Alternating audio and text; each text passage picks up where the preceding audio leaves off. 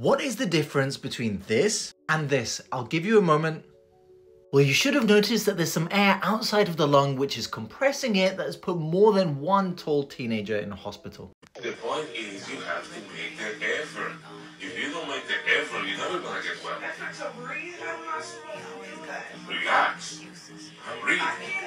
Called a spontaneous pneumothorax, and to explain how this happens, you can think of the lung a bit like a bike tire. If there's one small weak blister on it, then that part is more likely to puncture and lead to the air being released from the whole tire. But with the lung, this air has nowhere else to go other than the space around it, which along with the elastic recoil of the lung causes it to collapse. If that happens spontaneously, that can cause sharp one-sided chest pain, breathlessness, and a persistent dry cough, which in fact would not resolve on just trying to breathe harder. In many cases, it needs a chest drain to actually remove the air around the lung and allow it to reinflate, but we also need to make sure that there's no clot in the lung because that can also cause similar symptoms.